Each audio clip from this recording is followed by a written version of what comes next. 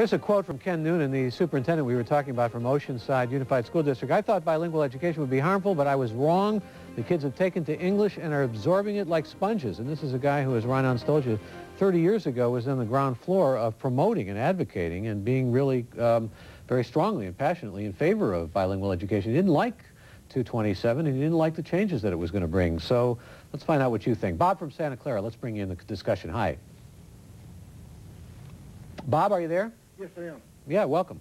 Oh, hi. Hi. I'm thinking that they should put more money into schools, you know, break down and have the bilingual kids learn on computers where they can learn the subject that they're working on, and then they can learn English after discuss the problems. You mean you'd like to see the new technology foster bilingual understanding or sure, more bicultural stuff, yeah? Right. And also, whatever class, if you have mathematics, it could be taught in every language.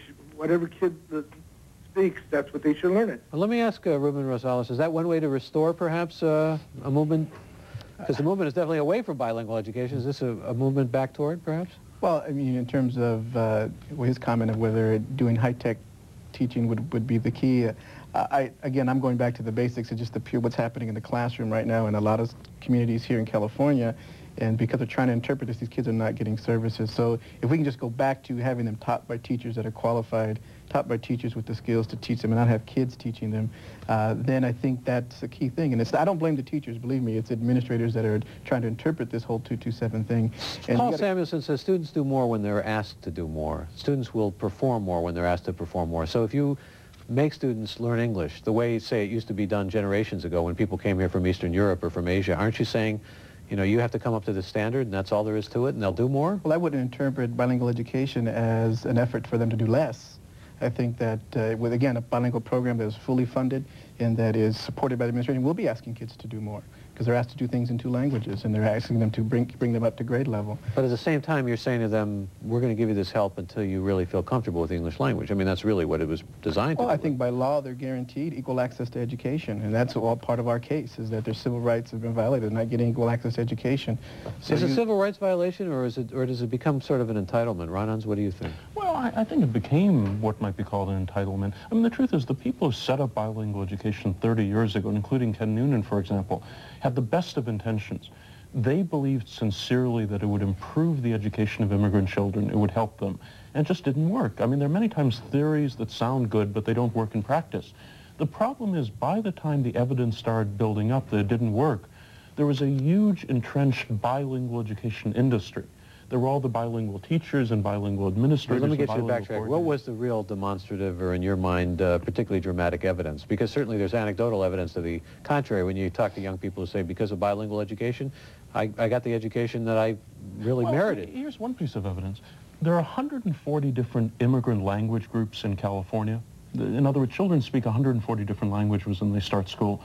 The only group of immigrant children that received large quantities of this allegedly beneficial bilingual education system were Spanish-speaking immigrant children. All the others tended to be immersed in English.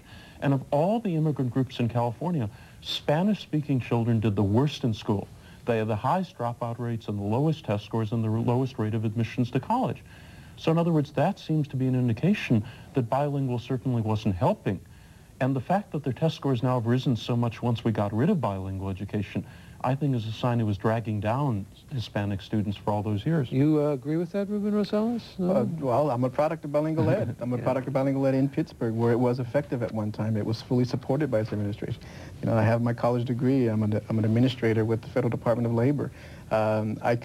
I'm a clear living example that it can work, and it has worked for many people. Of course, one of the arguments you hear about the appallingly low statistic of Hispanic graduates from high school is sometimes culture, sometimes, you know, the fact that they need to work, you know, and go to labor. And, exactly. There's several variables. Bilingual ed would be not the one variable I would hang my hat on if I'm going to make that argument. There are several variables, and if you know the community, you know that there's several issues that they have to deal with and why that happens. And so, you have to keep in mind that, again, this law implemented statewide. There's all kinds of things happening statewide. But what about what Ron Unz was saying, that you created a whole industry? I mean, that was why the people of California probably went the way they did on 227. They saw this whole bureaucracy and industry of and as you conceded yourself, you didn't really have that many well-trained teachers as you needed to boot.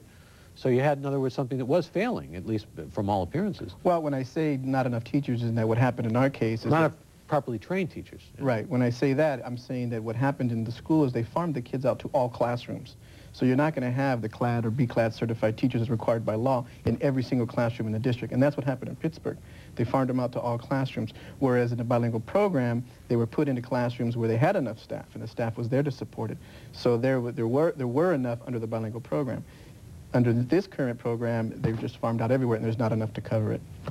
And Ron Unz, are you so convinced that you wouldn't have better results if you did have the kind of teacher training and quality instruction that perhaps Mr. Rosalez is talking about here? Well, I think there's a lot of evidence because, remember, even though 227 passed as the law in California, a lot of school districts have resisted the law, have dragged their heels in implementing it. In fact, one comparison case which the supporters of bilingual always used to bring up, there was Oceanside down near San Diego, which most strictly followed 227 and completely eliminated bilingual education once the initiative passed. Right next to Oceanside, there's a neighboring district called Vista, which supporters of bilingual said had a very strong bilingual program. They kept half their students in bilingual education using waivers. They did everything to strengthen their bilingual program in the last 2 years. It's a district of the same size of Oceanside, the same demography, same type of students. Oceanside's test scores doubled. Last year, Vista's test scores went down for immigrant students. So if two districts which are very similar, one of them goes English-oriented English immersion and has huge increases in test scores, the other school district stays with bilingual as much as possible and shows a decline in test scores. I think the evidence is there. But the evidence from your perspective, Ruben Rosalez, is in Pittsburgh you're hurting. We're hurting. We're having a crisis mode. We've had kids retained. And I'm not just saying this because it's my opinion. We've had the state and federal agency come in and prove this. And the kids have been retained. They've been hurt. They've been held back. They've dropped out. So there's a crisis mode. And this is an indication of what's happening statewide. And you got to keep in mind that if you have a school following it to the letter of the law, I bet you that there are some services for there that it's not happening throughout the state of California. What about that argument, though, that you had this whole wave of immigrants who came here, they didn't have bilingual education, they had to learn in the English language. Or if they didn't, then they were lost. And a lot of them did well, and, you know, it was kind of a Darwinian thing, you know, but in other words, that argument has been used and often is used. Yeah, and believe me, I've heard it. I think that you got to, first of all, think of the timing and where we are in society. At those times, education, you can probably get by with a high school education and go on and work in some trade and become successful. In today's world, you need beyond high school to be successful. So we have a choice. Either we educate these kids now and deal with them, or we're going to deal with them later when they become adults.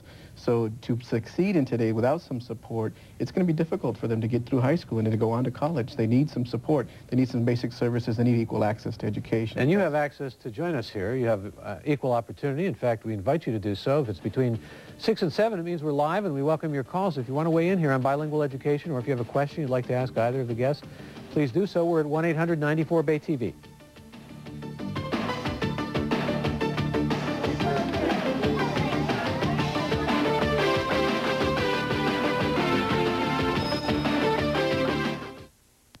We ought to do a much better job ensuring that every child speaks English. Having said that, though, I would also say that English only is a formula for no sales in a global economy.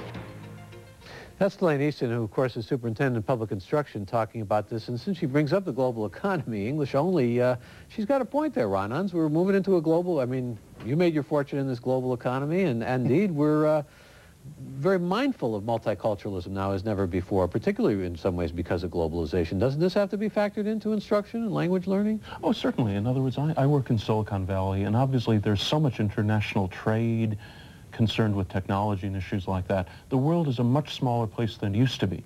And in fact, I think it's a very good thing if children in our schools learn additional important world languages at a young age. Languages like Chinese, like German, like Spanish. But the truth is, English is far and away the most important of these languages. English is not now and never has been America's official national language.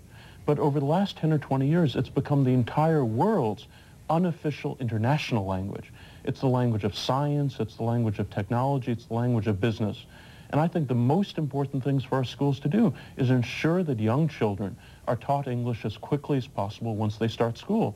And under 227, that really is the law in California. On the other hand, Ruben Rosalez, I suppose you can make the case, here we are now living in a world in California where whites are the demographic minority, where there are more and more Hispanics, where Spanish is, se habla español all over the state of California. I mean, it's become a very important language. So what does that mean in terms of bilingual education? Maybe you could argue that Caucasian kids and Asian kids and Native Americans and African Americans and so on, they should also be learning Spanish.